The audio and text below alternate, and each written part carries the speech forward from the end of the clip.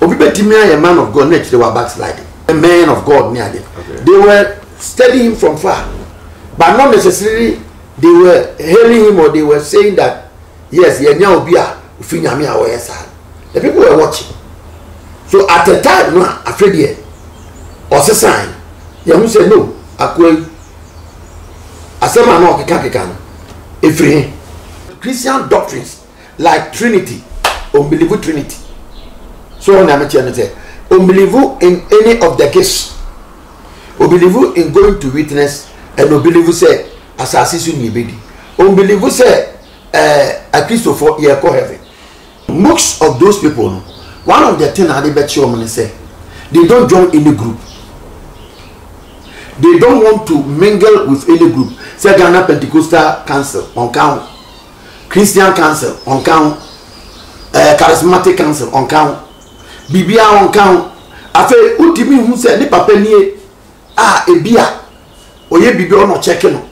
Na ne papa no so a ebia oye bibia o check ebia ne papa ni John Council bia yes ya hwe ni suban e say we suban we de efri nyame because unim na the occultic ko join Council bia asofo no beche o mehu so they say o mehu say wo fi nyame kura o very comfortable. Me the baby called Pentecost school. Not say Jehovah Witness for a dria a teacher ni bi ho. Now on the doctors ni chiro ma de. Me kokko wo so ho ma yi akwa na di. Okiso ni on timi nware Jehovah Witness ni. Me nka say omo nye nipa but your doctrines are different. Your doctrines are different. Okiso ni timi nware Muslim. Your doctrines are different. Okiso ni timi nware SDA ni your doctrines ni be different. Magicians phobia ba be fra. Sorry no. First Barney or Professor Hindu, Professor Diago. Omune ye no, I say kuntia sorry no. He said e be boa sorry no. Don't can same bia. Na dentina why say was no mo ya mesre. Ti say ye sorry waga. Na fedie. Ye defending ye mabi. Ye kire me bi ase. Ye microphone hu nyame tumi. Honorable Kennedy. Me say hu ye Kristonia. O ti bi kan asofo wan sem bebre because ekoye se ni awoye no afa edu ba bi no aso obo Christopher be edu ba bi na so se Christopher ade di no se Christopher o se bibi ti se SDA for o ni omo ye no eno na ye right we ni ade but you can't say so SDA for den SDA for Christopher shemu a omo ba bi ye bibi o park de paso be mu se SDA ni fra ofra enti na SDA ni no on timi nya papa nsin even say Pentecost ni ana action ni ana say Central Gospel ni ana say on timi nkasa so for so no nkasa ye born again but say kere Japan or ye born again onye born again me nya nyame but onye e bia na nne de wa ye born again but sa time no nkasa te so bi o ye born again na wo ye Yesu wo ka say uni wa Kristo su mbigu o timi ma Kristo su Yesu Christ timi ma Kristo su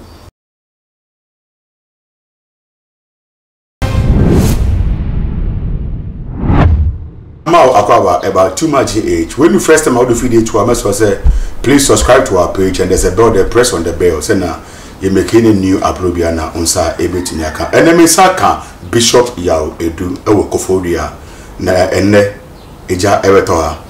And say suffering on Bishop Ajinasare koye asori wo voter akofa esembebre na abano. And by the grace of God sa ensem nyano akwakoda. Now, in Ghana, for about 1 week to 2 weeks now, Bishop Dakiwad Most trending for so many interesting reasons. One of it is Osaka Junior Palsa perform so well to him. Osaka no, sorry. Out of this, but we now say a kind of far so Osaka software no, it wasn't that really good. Aside that, so many exposés are also in the church, and then Mesaka Bishop Yao Edu, yedi senimun chemunya ebebo. Come home, remember Bishop Akwaba. Embra, your program is on. Papa, not about too much. Yeah, so they don't pass on Dima, Umpome. I am an embroso. They were there. Bishop Yawodu, need the Mukanzo. With regards to, and sorry, anyone saying Samoa, Ecoso, or many, need the Mukanzo, Sena, Etie. You, sorry, dear, Siseno, and Tokoda, sorry. Sorry, no, and go for sorry, I shall. persecution ne ade nyina ba efa efiri won efa nso efiri won na efa na efiri won no enum bi nso no hunhum ntokwa ezan se na medi kan aya meka magician se fo bia ba befra asore no first one or Professor Hindu, Professor Diago, Professor your professor is going bra now we hear magic. You see, no, who so a very say, whom a who go for Macofa, Credit Carboswa, my between television, so radio so ya sorry. We are one day in Afra, Case Papa food to be young one day, yes, I know me patch. Now, send go for you now. It's also a name I mean a frail woman. Woman, no, I said a kuntia sorry. Instead, say a bed bois sorry. Jamaica for him from so dear. Nelson Wawa, Kutenya Macradia. Niama Omuyan, Utimu say, essay a Juman. Now, say go for Nunano, Omabeka Sorena, Umoma Soreno. Mpuntuno ehun ayasem na ntokwa no so omakon ntokwa no wiase afa na nyina because your universal church and your local church in your church as an individual. See, you can say universal church, the church a year a wiase church in a Methodist place beyond the can Roman Venice Pentecost Apostolic Action, Central Gospel, Venice, and so that I carry the house of prayer. Now, I carry the Kenyan. Say, go for no, only in Yamia, sorry. Now, a coming in Abu from body of Christ. And you walk, look at churches. You look at it, you hear in my wound say, will be a Venice, the church of Ephesus, the church of Philippian, for sorry. You won't say, sorry, be brave. And once in a Mabubu Bidino, the answer of Mabubuina, the Church of Pentecost, the Church of Apostolic, when you look at church, as I say, Ubia, or Christ will be so quassory. And found say, we evangelists now pretty picture a German name, City Criminal, because I say, Unia, sorry, I will call. You need to be pastored by someone who to make us all quassory, I would hear, or the preacher own quassory. What's all now calling soon? That's how to be quite near Titon. I would be tria into bois. So, Frana, tight and I see Eddie Bois or in Maniconem. And then you say, oh, so on Quasoria. Usika Semono, we are the same. Cramben and fast with the bois. Apart from orphanage, you know, a friend say, we orphans, a widow, and a widow say, I am bois. So to me, the boy, the be a crusade, the be see a sort of nine, it be the light base and the now. Now, Quasoran, in the best idea. Now, so, yes, says here, Georgia Ephesians chapter 4, verse 11. Now, you are apostle, your prophet, your evangelist, your pastors, and not very shepherd, no, your Bible teachers. Self-reform, Okaya, verse 12 now, or see want to perfect the saints. The word perfection there is to mature the saints. You can say that, and then you near Castle Trinity. Sir Paul address church now, or address some saint who are life, no. Now put out the righteousness of God because Holy Ghost still, we are the saint of God. It's your horse and better to say, go for no. Nafe, your ministry, your ministry, who near your ministry, near me and a ministry, me preach a ministry, Osha a ministry, evangelist, pastor, me and a ministry, a campo moi. The fan said church. I know crowns on controversy a crowd. I know sometimes they are the name of Frafra. I know so me young kwa mesa church in Bimoa. Now, ye come ministry near there. She said, what you saw down now? Say, five for ministry neighbor. A boy about to be developed ministry. I feel better the body of Christ with the same faith. Obey doctrines are say. So, now for Oba, verse 14 now. On the same way, I won't yet circle. You better also through and through because be about no about the dada. Jehovah witness about no about the dada. Oh, very saying, Momo about no about the dada because when you know the Bible, now so Christian faith is different. And you know, say, oh, the woman, not say a church. I feel, Obey to be about to do baby. I feel Bible, they say, they are lying to way to deceive. So with the cunningness, so craftiness, it omu di draw near dear. Boa ultimate Bible no what done it down with sinitias. So near meeting. And nunti in the horse as I see it to me quite so and I saw in the corner. And as I say, I had him because never be Brababa said a pin in your make a kind. And they say for a magic Professor Hindu, Professor Kwapon, Professor Diago, Sanko for winning and Crofo Bam, Kosha Matadia, one day has sorry. And I feel Yakofan for so only a bay by 4 and so I could get drum and so I only say sorry. Nanso Unyankopon so sin asoro dan sama do put me faso. Matthew chapter 16 to 18. 18 no trakakra. Or see the gate of hell cannot prevail against it. So giving us power to bound on earth and to be bound in heaven, loose on earth and to be loose in heaven. The same man will say nyina no ekoso. Na obonsam to say nyama mean 2 kingdoms. You have the kingdom of darkness and the kingdom of the world. And you have kingdom of God. Operation is different. So sometimes no can say bia na dentina why say was no we mystery. And then Bible says oba sorry. Romans chapter 12 1 and 2 no. Or see being not conformed to the world but being transformed by the renewing of your mind. And found so we are professor emeritus we are dear baby oba pe eso bro once many pa na nyame friend say or ye a shepherd or ye suffer na otiti we radi because you bibia mu nimdie ni nyansa school say no e nimdie ma atimi ma onya adwuma ye akonto so onam nimdie e ma o judgment ya o sorry ana ka say tia niam bi o adentina we ayi say we acha and o to boas because o say you different tradition and different culture say utu kwan ya ene ye wo enyi unyi a ensem bia na ka o kan ya kola ta zero say ka me bunu sun ka me we on tank kan sa asem no ena fe nsusu no say usua bible unya compassion utimi tena nipa no utimi do na che nipa no pabuo ehun se ka mi anke yan ka se entreme ene afen so se utena panimu bi a wo sua nya obi a wa break te se e bia asante ne chief imam asofo mpanifo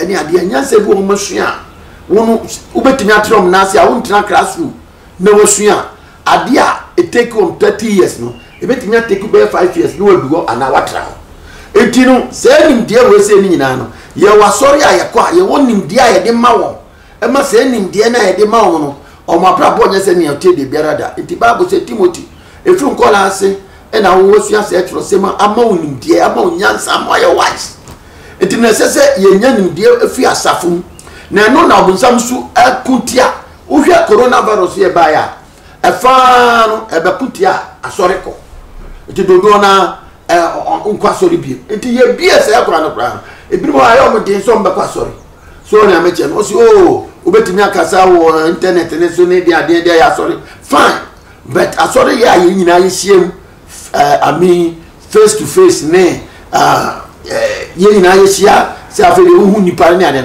eno so wo ne stronko wo senia eye wo ne awunya free mu so wo ne ameche no enti na sorry ko de uyo kristonia eyo hye so bekwa sorry na se won kwa sorry a na wo na wo se won kwa sorry no wo be de no wanya tete na me sam kasi asem so anka me guso kan me sam bi bamu bi se wiase nyansa no ani kristo nyansa na intention different yesu ka kire da no yesu ka kire obi a wo Lazarus I think John chapter 11 I saw ka kire say Lazarus wo mi konya no say wada because e wo radimu no wo a wada nti yenye pronounce say wada e wo radimu no be san sorry e wiase yan kan sa ye kan wo gu was it let the poor says I am rich yan poor who we ask ma we poor yan kan say we are rich by faith we say we are poor uba eradim so a or say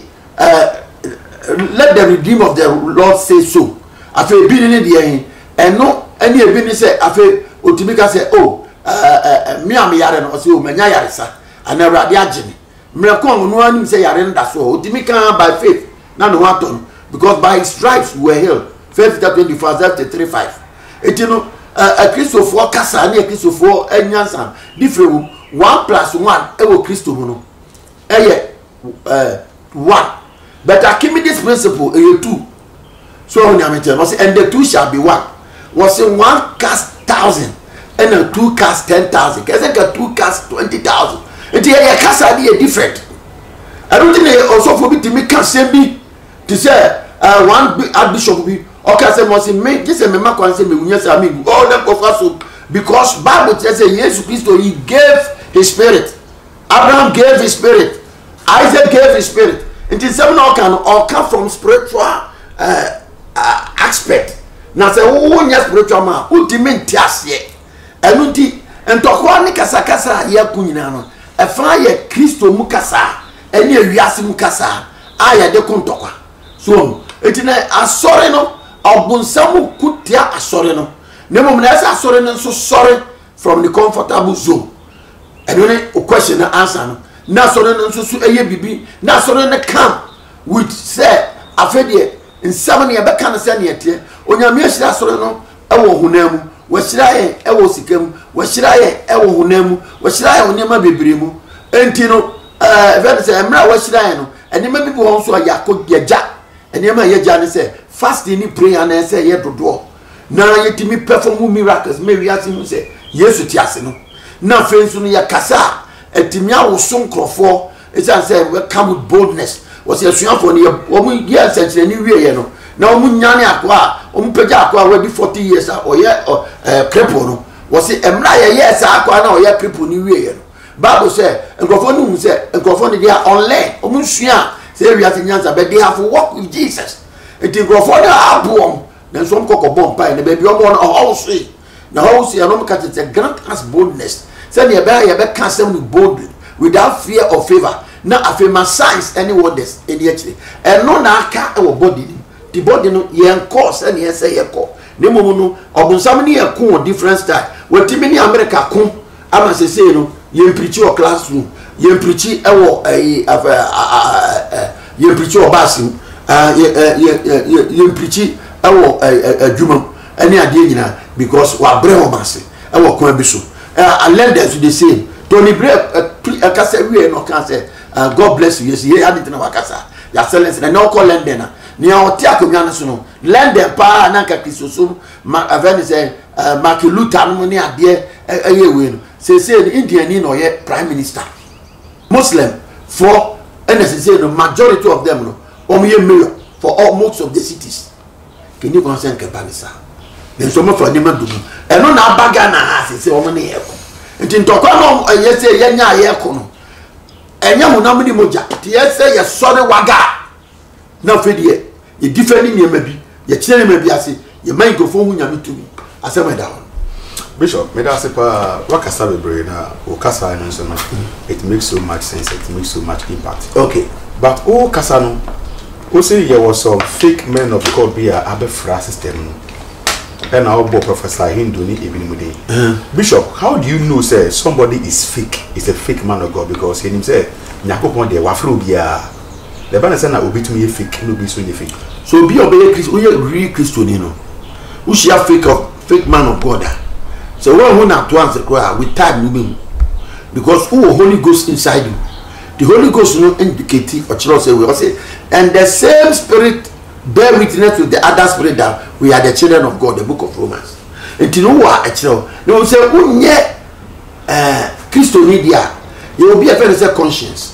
And you also so a toss on woman who said, "I did the maybe I can be right, I can be wrong." But so when you Christo media, when you be a fake in a Bishop, they tell me our question really say. Most of the Inyamana genuine men of God, they are from somewhere genuine men of God. Obogun say, why Papa and they say man of God they say oh you good no. The following time no they be a fake men of God. Okay. How do we know the difference between Ebito Moses Okowani Ethiopia niba Ethiopia fumba according to Bible Israel ni enware obi o outside sa. So ko wari Ethiopia niba e ma ni nua kra kokai manyame etia ni nua no ma odane kwata David e ko fa obi yere ekunikunu na so Bible say he is the man of my own heart verse Paul verse Peter ono ocho obi aso say Yesu mai and so the church na e share nsa You know, man of God enters on your from shore. But in the so a man of God, no say the call of God upon himself. You say we or a man of God. How do we know that they are called God? So be your Christiania. So 18 necessary first of all, who be your Christiani. So what be your Christiani now? Who can Christo for once a man? It's say what it takes for you to know, you don't have it. Who your Christiani now? Can Christo for once a man?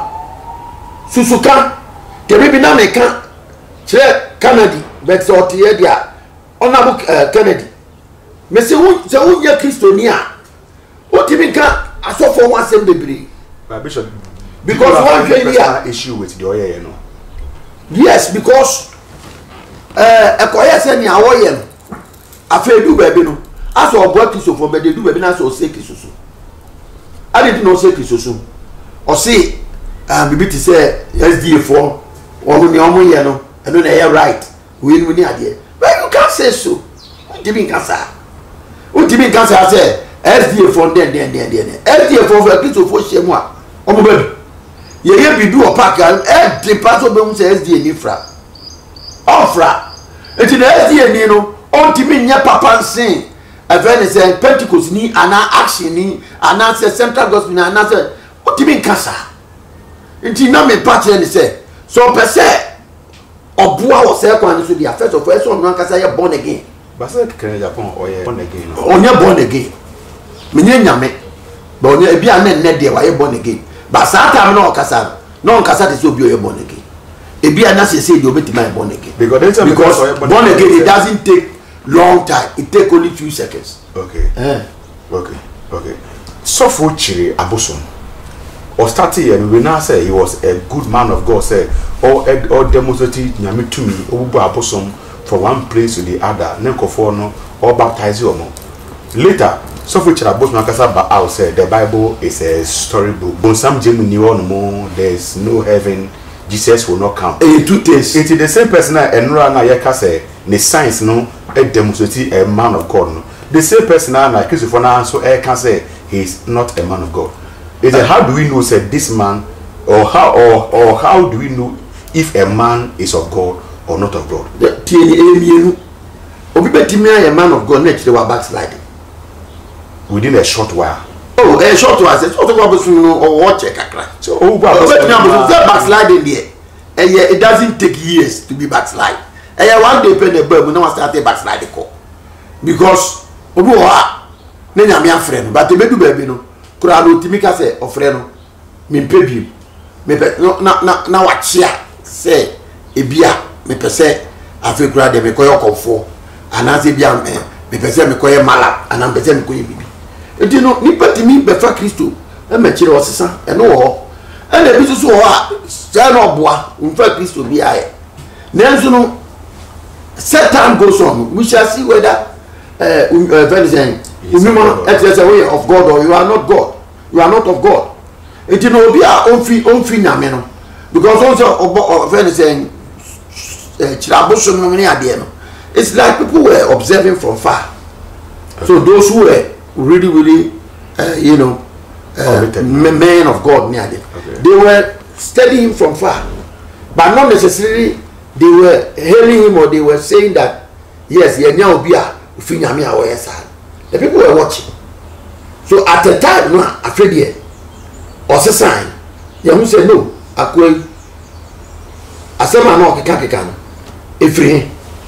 and then because the one who is from God will speak God's word. And when we say there were some small doctrines, if you are a bit near, but we say, Ninsen you all in same way and touch it. So I can say, heaven you on there, near soon Yamiako. Heaven you on, near Bubra Pie there. It's heaven and hell there. Will be touchy pay who say, I say, because aside so much about the Apostle Francis Makwata, and so the kind I say, Ojena within 11 days or 10 days. Aside that, was it the Bible? Some stories in the Bible are not real and true stories. Some also for stories. So also from my quarter. Me share that TBB feeding. And I said so minimum no papa. And nothing on the cast me can't assemble for Ninsama Wakawa. I am meeting.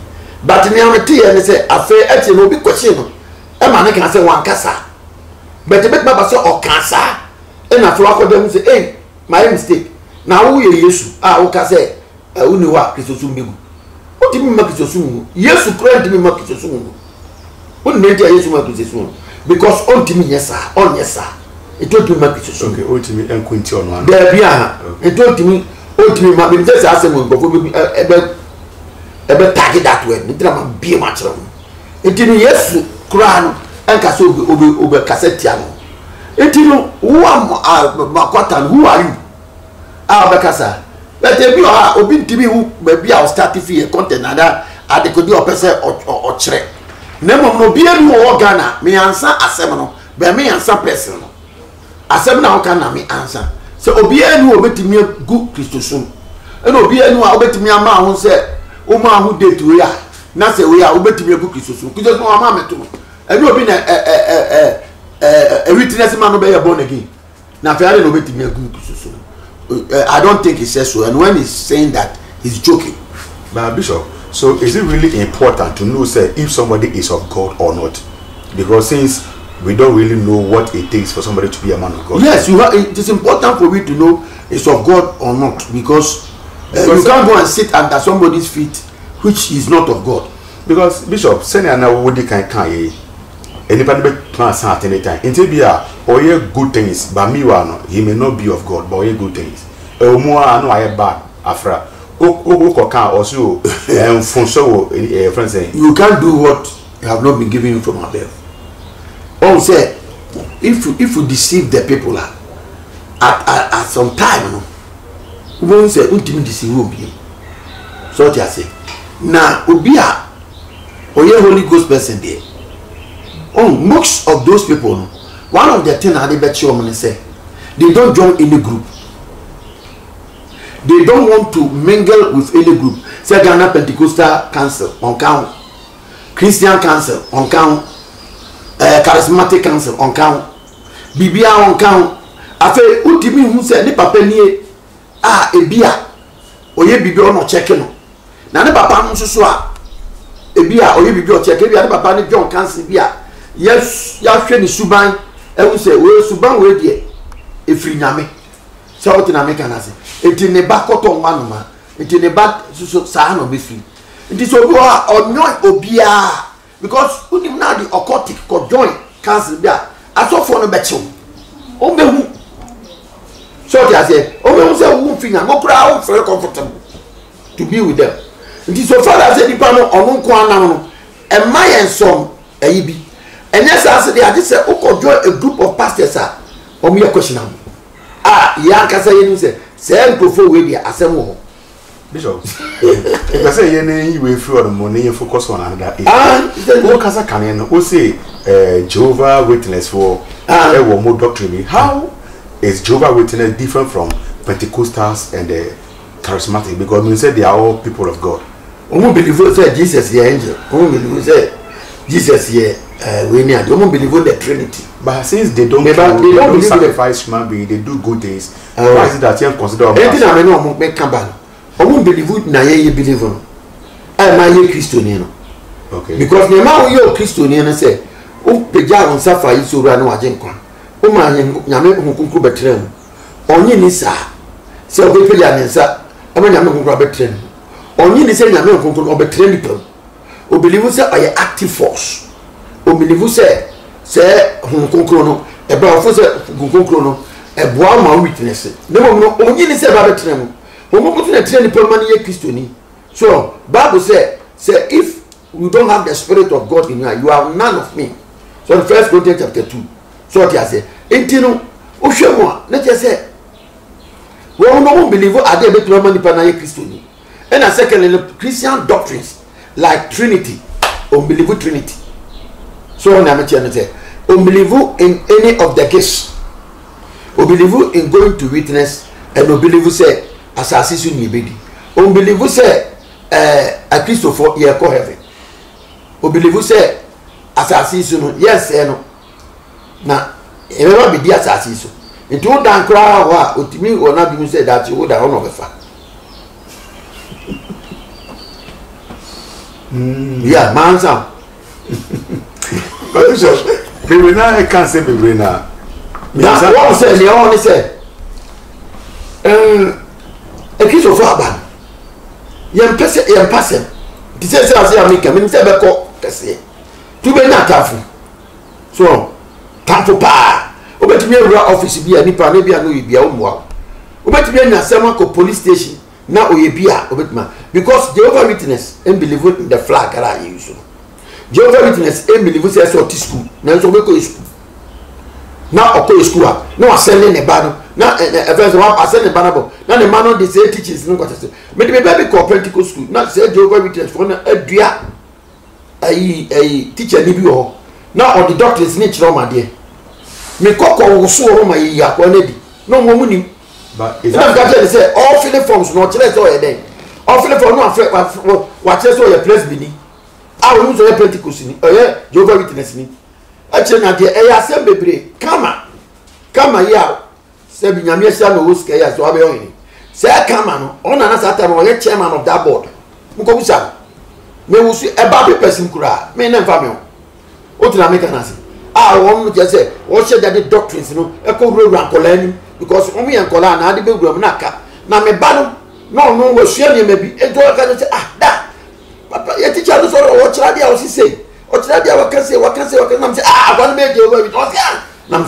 come on ko school me ba o na me ba o e jato e tire say ye typical ko gina ba bi a ye kan say ne tie because one kan say ne tie say sorry mani be bro onya ware ohu ye wa dan go say e pendo ba ko ware ko ware ne say okisoni ntimi nware tie ni e okisoni on ntimi nware Jehovah Witness ni men ka say omu nye nipa but your doctrines are different okisoni ntimi nware Muslim your doctrines are different okisoni ntimi nware SDA ni your doctrines ni be different and yes sir utu ata itebe ntokwa because ni na believe tafo but utu esi kebi kura me rade ebe ntokwa ukobo mpaya obekasa ade na sorry akobo mpaya ko mpaya ade because me I believe no believe it is spiritually no say we are compatible no e very very important because we are compatible and our original mo enka aware ni begu tie esi etimi catch no na okomo anu ohun say this is the consequence. Me come say ne beba. Me nga so munye nipo, but we see you different. I can't assume you different. Okay, Bishop, the person finding to no is clear. But are you comfortable with the way Kofo can say Ghana pastors each cars aboarding, ancient tadi aboarding, edgy tithe, edgy offering. Meanwhile, the members don't have what to eat. Yes and no. You can't make us say yes and no now. As of only be over, they deserve it. On my bread. Omudifi mudifi classroom. On my breast uti say omajuba no so ne so. Ebi a we general overseer and no cause any power temali. Ochina okwa cause obi ohu. Ochina cho okota krade. Ohia ka eye ka papa. Obetimi de ayesa afi ebi won so a utimi se sebe kura mpo ebi a school awakokra ene ne ma awako no enko de fa ba duro ma kotrasa na sebi o tafrache MPC wo mo represent your parliament hwe ka so mutim nka wase ne mo sofo a onu ya dwuma kese etesa ene de mo hwiri ka wase no me ka ko si asem to we no wonya mejuma na wo ye ne say to be bawo onu MP no nya scan free say aban na man scan no aban na scan e Ghana for na man scan yeah say ne juma na asore dem so Ghana for na begu asore dem wa omo man scan etini onu na no onu scan adwuma bi a wo ye bia no e say etimi profitable adwuma bi a wo ye bia e say etimi hwe na onu say okoba po a Hona 7-1. Uko ba po say ebia o you know answer na be hu me no twa say ska we when say meton natie betobi enu betimi ai say eno ekofa ne sa bia na je say eno me ne ni pa ko nya adwen so won ya me che ne bo me say obi kan nyame asem Say na Bible na say omo labor in doctrines, you know. They should be honored twice, you know. Me expect say convention papa because Bible said those that preach the gospel must live by the gospel. And you say who preach gospel now? No more sir. Anyway, if you are to me here play because we say ebia sebio nen sore no na djuma no and then near friend we be jan or tell near friend wo event say Nigeria or tell near friend South Africa into no here djuma kwa oye na me all say one who say nkofo bi so nyaka ni bia enya djuma na titru na wo mani je say bluff in the wo no e ma ye nkofo ahi so what na make an say e ye man nkofo ahi ti e ye nkofo ahi sana na o mo kan wase e na obi o so so a wadwuma wo ye no kra na ehu hia se ka na wo so ka betimi di se ska no what is ska so atoka bikitu abi na nka we because e bia woni o yire no baba ko bi e na se bi baby a wo ye adwuma no e ye district kitu abi eni ade abi ekura bi ase kra ne wo pese ska ke se wo ko to petrol ba se o ko another town ni ade ne no en paso de say Bishop e patrol me no say obi ye nyame adwuma e adwuma wankasa wotu wesi wo say o ya menyame e adwuma nyame afro say enye wotu wesi wo o mu say o be pressure bet enye nyame adwuma enye nipa adwuma e nyame adwuma ofre no ebi wo ha ye frɛ okra na wanye so a utimi ye basabasa atisa kom so obuso mo frɛ say be kom na be so kom a utimi bo odam we say so ye frɛ na so anya wadwuma kra timi say obi bia be so bia na say o ko be o na be so ye bia on say utimi nye ite your frɛ say honhom ofrɛ honhom Yesu papa efrɛ honhom boni efrɛ akom say no e your frɛ so obi efrɛ obi motia fa obi a oba ebi wo ha ye de haban ahye na no o kasa kro dibi nkasa ejisi ye mo obi ono akoma cha na o experience eba no be ya haban fi ni nsem ebi wo kra o ba na okuta ska ejese kro mo ohene eba bi betwa yi ni ade nyina e yo frɛ e ye fi bosam ti santo na yo ofrɛ e fi urade e ti yo frɛ kasa Bishop the pastor wouldn't Bishop Dark was yes minimum pa minimum. Okay, recently issues we are back for a speculative in Saint Pifano. Now there are issues no does need we know say there's some truth in it because we can there are some now why yeah yes was sake one of the junior passes now we look about out ama yi na yesterday many have issues with this I didn't know was on sacking the junior pastor now if a kind of us sake akwala so no wasn't fair I feel now cuz what see akwan so they are fine now they don't be sacking the junior pastor o tumi so tumi sacking we are so for penny na won say akwa bi onye adwuma ni yi a utimi sacking but e bia kon fa so sacking no me hu ade na e bia metimi aka say bia na no nkese se nke dane kakra but we are so for penny na enema bi ko gina nyame afro wa ma bibia sese utimi ye etine ebo na asofo ni bi akwadofo asofo ni bi ani hafo asofo ni bi create mbe frem a utimi se we de hu se bo do utimi sake no mo akwa ya fa so sake no ani se bi o ha woni board be hia it depend no aka trom se akwa we mempeni wa bi ko no utimi tuma board no no aka kan se ebi o so a betumi afre no o fie no aka kan se danfo ade na wo ye ne de se o peduma bi a meboa mo ayi se ni mo adwuma wo de bi ni se e beboa so ana betumi yi na firi ho na de na ko bedfu fra ka try ni nyuma na be kire e bo na ni nyuma no en kire se ya frɛ no eni bo on so a ni nyuma be kire se we de se nyame ni mu a ontimi nya sade Bishop issue ni ba out many were troubled say won na we see nipa na nyame afrɛ no it ono mo see nyame afrɛ because say nipa na a pastor ewo asɔre ho oye one of the junior pastors say o je me ba say me ni say osofo bi si je mon konkon ya kire no obetimi aka say nyame afrɛ obetimi ahwɛ ehu aben wa aka say wo no ofrɛ wo so na je na ko of jame de frɛ wo no de obi ntime nkire and I will do also so or Benwa, obetimi will say, we de Yamin friend. One Yam just in America, medical say, on Google to one, obetimi will say, we Yaminipa, and I will get Yaminipa. And to let me answer will say, we de, oye, Christoni, Yamin friend. Okay, Bishop, where the send 10 years say Bishop Dark was so many pastors. Okay, it's where one of the pastors maybe. But who are meeting us and or more confirm me say he's a pastor with them. The pastors they confirm me. Yes. The pastors they confirm so a pastor with them. Pastor with them is one of their pastors. Okay.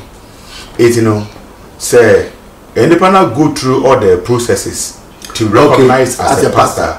Now be sakina conference more and can you just sack somebody and take the person's certificate say you are no longer he took the certificate there. Okay, sir, when you can quantity and him say it is done because I say would you be account? Okay.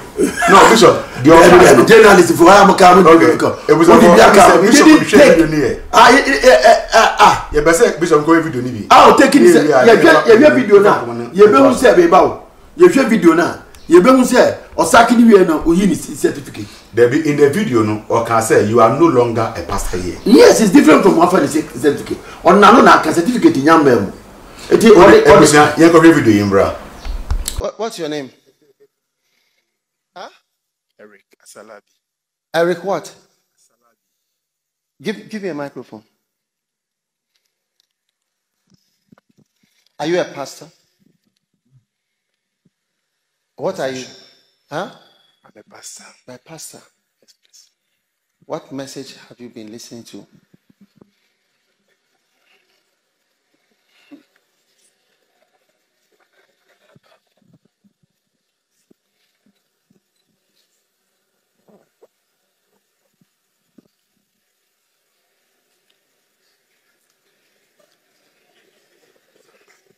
Attempt to do great things for the Lord. Attempt to do great things for the Lord. What's that? Attempt to do great things for the Lord. Attempt to do great things. What message is that?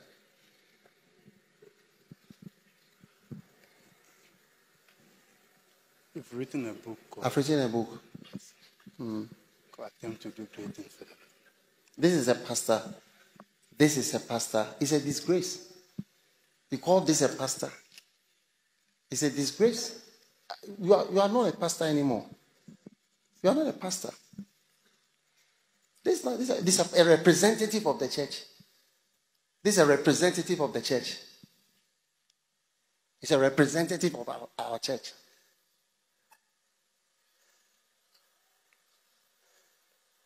It's a representative of this church. Which church? Which church? Lighthouse, UD, Kadzanote. This is a pastor.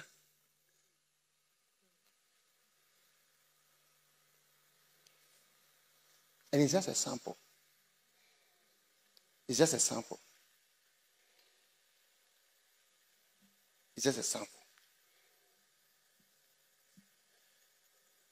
When I take 3 people here and I start to ask you certain questions, you will see that you are not a pastor in this church. In fact, you are actually an orangu. Oh, yes. Oh, yes. That's why you even have people, when we say you are going to sign certain forms and so on, you see some people say that they will not sign. Because you must be some way. You must be. You must be an orangu. Oh, yeah. Because your mind, the basics of the church, you don't even know, you don't understand. And you are called pastor. You are a representative and a leader. How much more the people? So, and a man for 18 we ourselves. And number answer. 18 who share Bishop Darkna. I saw for her not doing papa. I will not do more be. Okay. Oh, no. I saw for Umutibi Ben sa na fedie nsem bia odo ma dwe ho no mo da bonten asofo ni bitime prince say ye no be ye adwuma ye be sacrifice after no omo say to assurance to away okaso ntimi ontua na omde ne na etini wa hiti was a me sure say no count na say small boy no ebia okansa akire but they talk as akire no mechire mu ne talk as akire akola no one say watro books bebre na ohwe books ohwe ni ministry na o pese uni nante uni ni floor say apart from bible no tan kan ni books na hu ba bia o trend ko ti so ko yo bia o kan ni bible na o kan events ni books na enya dia betimi ni na atrend because ono wo ni o pese oye because you are free nyina but a different administration, different giftings, different operation. According to 1 Corinthians chapter 12 from verse 1 to 5. Nema bebre oko plus bia. You read first Bible reading. Pentecost ya nya sao. Nso ni nyina nya me aso. Into different operation. Different way. No ono betimi anya bibia. O pese no na o trend ko. Na opese o trend ko no. Wo ye ne sofo. Na afi oso wakan ya. Book ba ko pe e na wakan. Asaba da wo kan nyina nso no. Uzo we timid. Me ka say udira sofo animu a. Pese o ye proud. But as I say eye bibia fe say reverence or AWE. Holy reverence. And you can say go be to say as a usuro bi ni ade. E dey na usuro. What is wapam obida? No go mo na na kokoko. It know me for say hit be fi baby. And no dey because say Bishop Dake was mills. Aye bibia say bi amfa na ko animo. Why dey no be bria aboa papa. Aboa o man. Why crusades na Africa any outside. Last time me ko Antega me do one why crusade o. Koye crusade big crusade. It crusades are all year. And then call crusade thousands of people. And I'm sorry about it so. Me dem yi Pentecost. What is sorry papa. So it can people be saying o yam from so I can say my correct no. Ba me enya no. So but to tie social media na enkrofo ye no. Enye so mo correct no. Omo ye no. And what is say. Mati say bibi o krom say the beloved who say den. Omo can say yeah, and also beloved. Now beloved no. If say on say so ko Pentecost so console bebre o ha. The wish of the pastor and so be ware o because all the only mo no etimi pastor. The Ephesus wish say o be ware wo na so no plan for example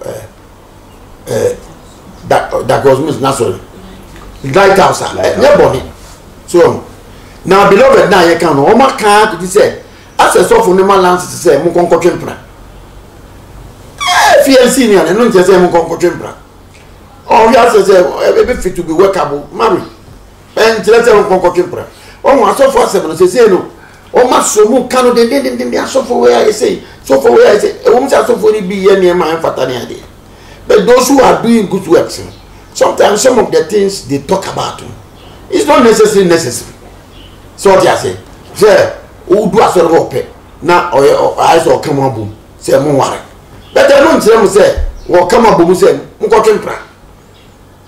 Say, and conform me, look or more Uncle Sacom who boom no bass for the war. Ya can't say more. Now during cancer, no, most steady who you say, move to me, what I'm an year and I'm moving worry. But Bishop, should somebody pay you? But so do want to say deliberately. If Bishop say, do you have a fiancé? So they be then they give you someone. That's what they are saying. If they are that even that what they are saying now, it is not by force. But is that the will of God? So when you go to a church, you should be given a boy or a girl. The will of God, they said, Uber Radibua, Uber Paya, ready to fuck with Biasmonia. But any church in the boat, I say, yeah, and church in the boat, I say, one more or more, pen seven worry. But a encouragement to be almost say, a beer, Ubetina. Some of them don't team, almost fear, until no one doesn't worry. Because nothing goes on. I saw for not Peja dear, which I saw for the pastor man, or more Peja dear, and I can see, naming a very say, a best man come bear 12.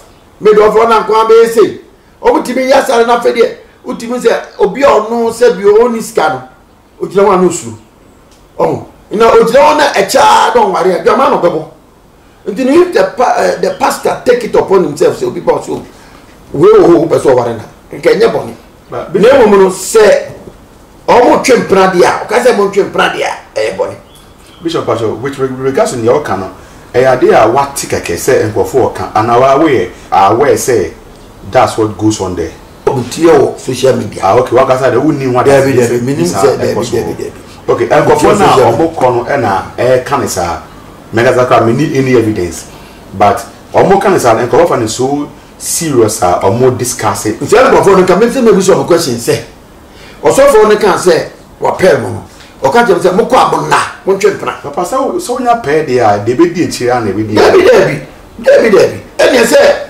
okay e ka cancel kra ke ni kwan so bi e wo pen no say wu di pa na pen no akware be de bu ha o ti bi steady ni pa na be 1 year 2 years 6 months e wo na bi krampo no tam e de cancel kra no e bu o delay ni nyina na e de hwam so some of the churches kra no e bu ha ma mo ko hospital ni ahwe say mo blood no ebi a wenye eyi event say ntimi nkonko fa ss ma mama won na ha mo ana tete ne kwa de bi o kom timi hwe so yari ace ana we den ewe ni nyina ejiri sa atam na ye say duration ni nyina o be so je say atofo na twentwen so no mo se mo nkotwempra dabi ewo asori mo no you we event say self control nti eso timi nya self control to so for ka say we ni o betimi aware na no ntire say also na nkotwempra o believe say mo no essence timi nya self control ndi no timi nya self control na de kotwempra e wa this how catch them so for ka say mo twempra with their mama there say I don't see it well e me na mo no me ni self control na me na baby so for believe say me self control to odo ba test me there all test o eni kwa say ban say ani say be tafra che eni kwa say obi akra ka obi there because so call them aboni besi na o kwa den obetimi akọ o Kristo obetimi akọ obi dem o fe say o sister wait bi akọ no bi o wadan for ibu on so a o be so o ware no because mama chiro me ni self control me ba ne who is self control akọ bia so no obetimi aboni because tell bi o ha bibi betimi mo akopie beach to kopie beach a mo ntade a mo hye adi dware in this time no say we a businessman and I know be coin I'm going to be child began. Boy said we can't sit here, let's go. If you want to say we are going to force we carry. The self control no e hiama obet me dia co places be brave. So we need self control. Na say u teach e university a. Na say e marry position tade tetia. U kasa no so mo fa. One shall rape the about him. So mo ba nche a. It you need self control say despite says ye typical sex from them dress ye. That's why I say you be careful. No? You too need self-control as a Christian. Say the beya, say na miti bi ane ba, I count because say the fracture. O kofa obi so event say o person ware na. Anya so fiti ya pe no ware no. Akọ ni nchen wo fie. Ebu okra obedi na duane.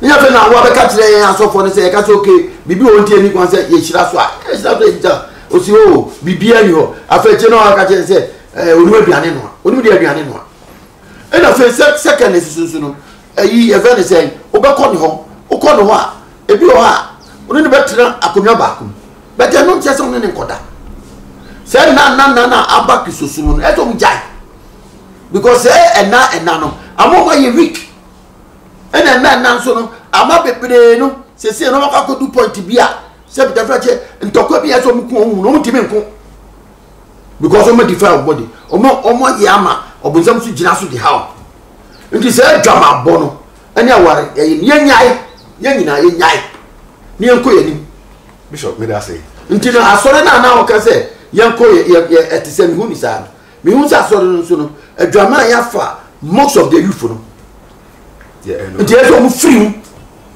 and amwa se so mu free mu everything na bebre no musum amusu akonfo no musum abosom no because they are not living right because if you are living right and you are praying and you are fasting you will not be afraid of a comfort you will not be afraid of tikari you will not be afraid of a draw You're not afraid of Mala. You're not afraid of any of them. Bishop, but that's a partly in Chilemu out the Maya. But it seems like say Opa who defending Bishop Dark and the Lighthouse Church. I'm not defending because I'm not defending Bishop Dark and Lighthouse Church. I am just also educating the public. Say a coin fast so I say go money as for dealing. Sometimes no.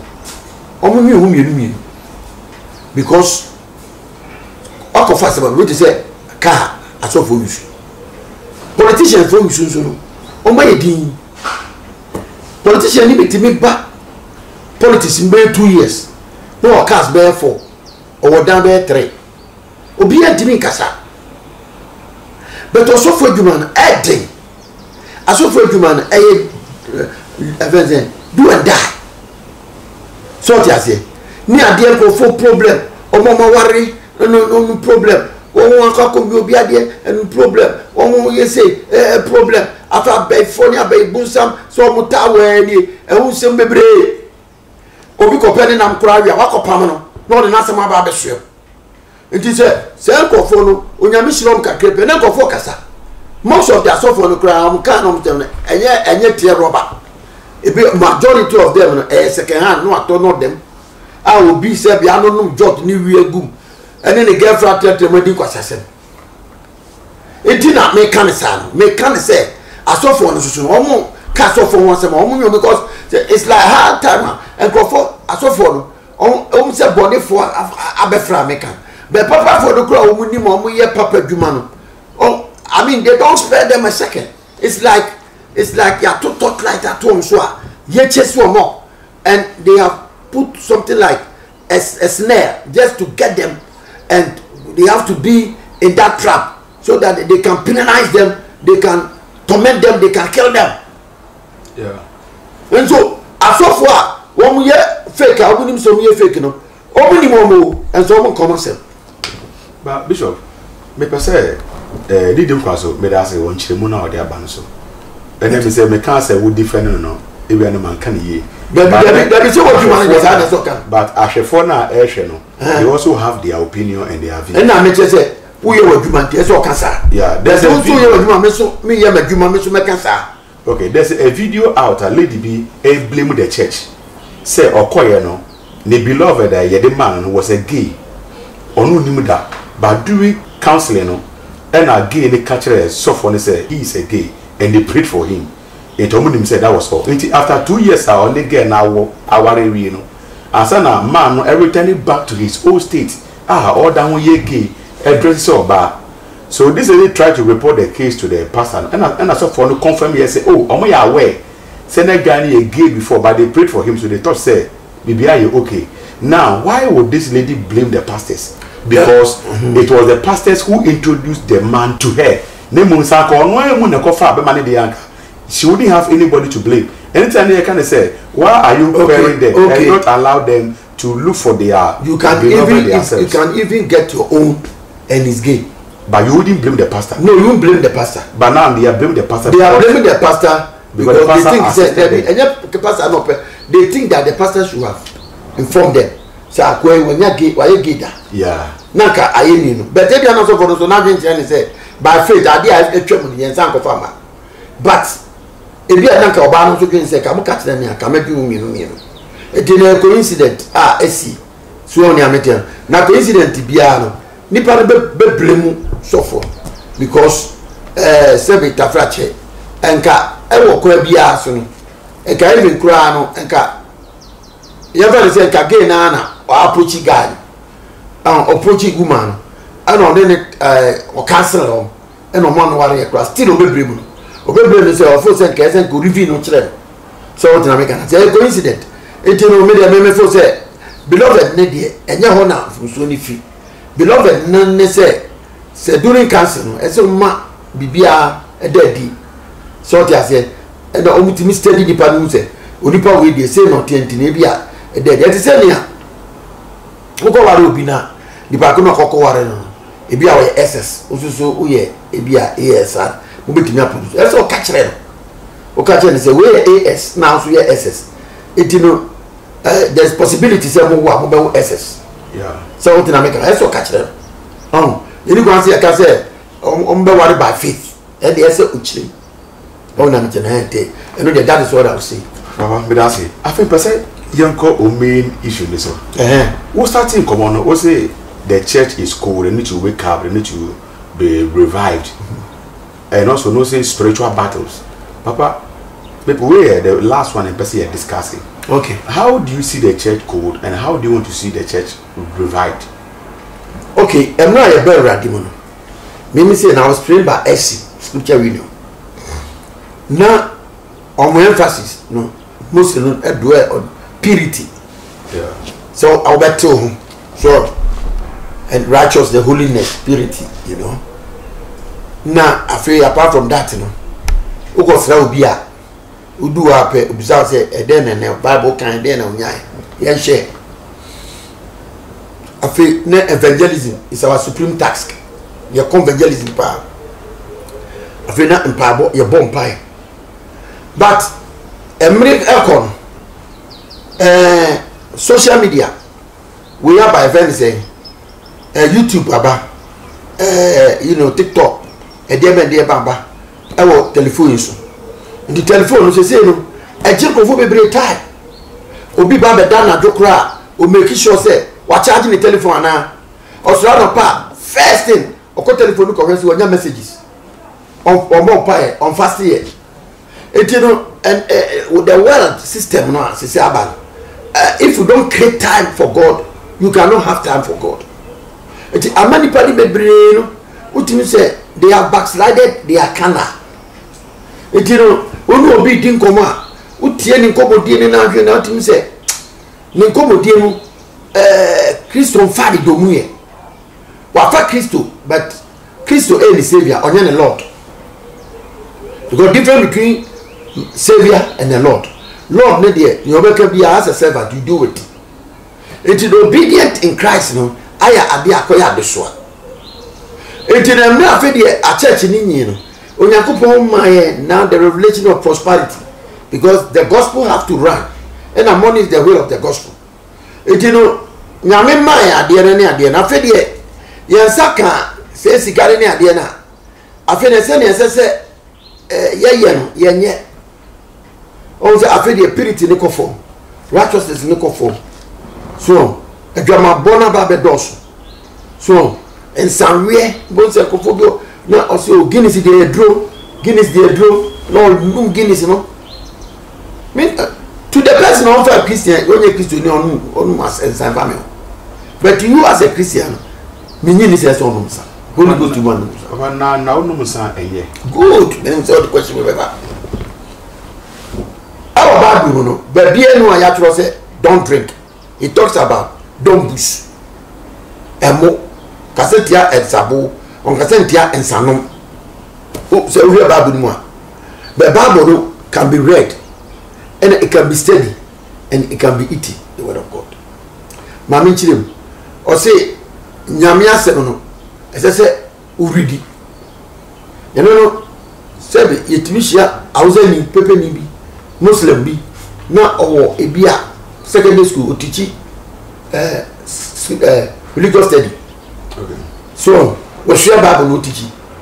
The Bible will be able to make, but the Bible 2 Timothy 2:15 was study to show thyself approved to God, a workman who needed not to be ashamed, rightly dividing the word of truth. You need to divide. It says so to me who say now divide the word now, and now we need the revelation of the word. The revelation of the word is open by year personal here. Now you Jesus Christ, Matthew chapter 4. Emra of some who say while you're fasting and we the common dinner. Also turn this stone to be bread. What you know, Catherine? Or go to Deuteronomy chapter 8, verse 3. Say man must not eat by bread alone, but by every word that proceeded out of the mouth. That means the word can be eaten. Man must not eat by bread alone. That means the word of God can be eaten. The Jeremiah can say, "Me diadani shama noa, eye me de come on no." And you say, if you eat the word of God now, it becomes your personal revelation that when he challenge God, the devil with it now, he silencing him. So and may come back to the revelation of the word. oh na be say tete no ne e wa sori na wo mo na asori no ye wo outer court, inner court and holiest of holy. Na holiest of holy no onipa okọ no e only the priest, high priest. Okọ once a year. Na obi a obey high priest anane ne man. Bible say eni kwan so omo no san ebo. Adentia because odoka kwhia onkonkron e wadaken. Na wo de say nsan no kọ wa ebebo eni tie de ade bia so de sisi okọ a na se owu a ye de atwetwe no enti the priest no onom nsa. 1 Peter 2:9 or see you are a holy priesthood, a royal being, so called out of darkness into his marvelous work. We are the holy priesthood. Well, there is a Revelation chapter 1 verse 9. Any I think a year come or say you are a priest and a king. Do we as a priest and king? Holy Ghost now nanka a war holiest and holiest. Yet they are about to try you in the spirit. So we don't drink into that place. But I say body is with Yansan. Body no I Yansan scientifically not you know. Now scientifically na at OT no so no. Dokuno Emma near Emma. Gary Emma near Emma. Etino enem abiane bebre o wa ye dia. Enu akasa ma na Emma. Aditi na akọ nsampo. Ebia what asembia ma goniaje. Say over your Christiania. You don't walk by happiness, you walk by the joy of the Lord. You walk by the Holy Ghost joy, which is one of the fruit in you. Happiness there. Unum sandi wiwo nya sem na atifi wani so happiness ne ko. Joy there in the midst of trouble no, you feel that joy. It's my joy I give by peace. And it's a joy I give unto you, not this world. Until the joy no, obi o Holy Ghost ne woni. Until it doesn't take you some circumstances to bring the joy. But Bishop, with the final question about never in common AC. Okay. So instead of say you want to see the church revive, no. Or minus no, yeah, show you punto, yeah, can't go because we will now say Omoka sorry Monday, Tuesday, Wednesday, Thursday, Friday, Saturday, and Sunday. I'm going to throughout the whole week. Into Omunya time on Shina Day, Omunya time NC say civilization no bear cost or minimum. And I'm obia depending on somebody. We can say your bonfire and then you may be quine, your bonfire and then seek free rubber. It in Abra, who seek say church and by revive no. Kakabe na bit in your camphor with so ebano or mining input you will say to. Ona o mining put to me the make them say obia onsuro nyame no so mu voto ama na mo dwe ni so be ka say onsuro nyame a emiri bi mi ko kan sem ma Venison journalist 36 be good fee me see obia onti Christosuma se organa no maya nto abama no nenti am kan sa no be kire mu obia ko boko o man timi anye nenti am katata me sa mreso na me kan sa nenti am kan sa Christopher na doso e wo mani be 70%. It won't to masia obey no wrong. You need to understand Christianity. I wasn't saying that you need to be Christian by force, but whether even you are Muslim or Buddhist or you are Hindu or whatsoever, Christianity that's what you say. And you know, and we are number one, and I'm number two in the say. As I said, I saw for us on the bonfire. I saw about me a bonfire when Yakupon Chimo Hini Kuma. Ekoni fani benkum baby opebia. And you know there is a responsibility on us to say you never bomb empire leaders. We say go on so then there. Next we need to pray. Onyame beti. Number 3 necessary. I don't believe we say as I say I am so far. We show forth the party we belong to. Maybe to me no we are so far. You can speak against and because assembly party BD and an individual BD, but your vote must not be seen because who you so for my money Emma MPP, Emma NDC. So yes, I don't take it to her. A three go now or the assembly one party, when so ninja. The theory again. Until I don't see a number 2. Number 3. Mestre say, Yea, Emma Modia said, you better balance. Yes. Say, how canon Monday, Tuesday, Wednesday, Thursday, said, I sorry. Me need to say, but me to say, a be an amu revival be. I have 40 days. They be able to bonfire. There is nothing wrong about it. It be a 1 week. There is nothing wrong about it. But sometimes you have to get a time for other things. To say it be a year time. It be a wedding be. How they cost now before from. It be a holidays be. And now say it be a one kasa. What the trap fee and what we are near Monku. It need to be balanced. If it is 3 times a week, it's not bad. It be a Wednesday, Friday, and Saturday, Sunday. But when they are doing revival, I think say, we need balance. Now, sometimes we the pastors, your pastor the cook rank for the PM. Sometimes our pastoral he go say a cocodusa. As ye to me, a mob kwama, almost so or very say, almost a pastor, to me pastor the fee. So, ultimate the fee, ultimate to turn in me. So, John, or you mistake not the bound chair. Why? Who teaches, I will put it, should able to teach them enough to do the right. And I feel sometimes you can go to council, sometimes you can visit once a while. Now, say they be also in the studio. MCSA balance. Papa, if you have on for our last comment and to Johnny, you for your community. My last comment, and I say, a piece of for Mama Yeti, Mama in your boat. Say, go for a church now, my can't do. And go for so almost day, you saw for no bad down. Mama Yempre, because you say, MPP 4 person in the call from my leader call from my own play. NDC 4 person in the leader call from my own play. Yeah, probably a boy is the leaders in the crucifier. The time has come, as you need down. Men can say, yes, so money so. Never know. Maya Makama and Confident Titia, young crow for him, sir.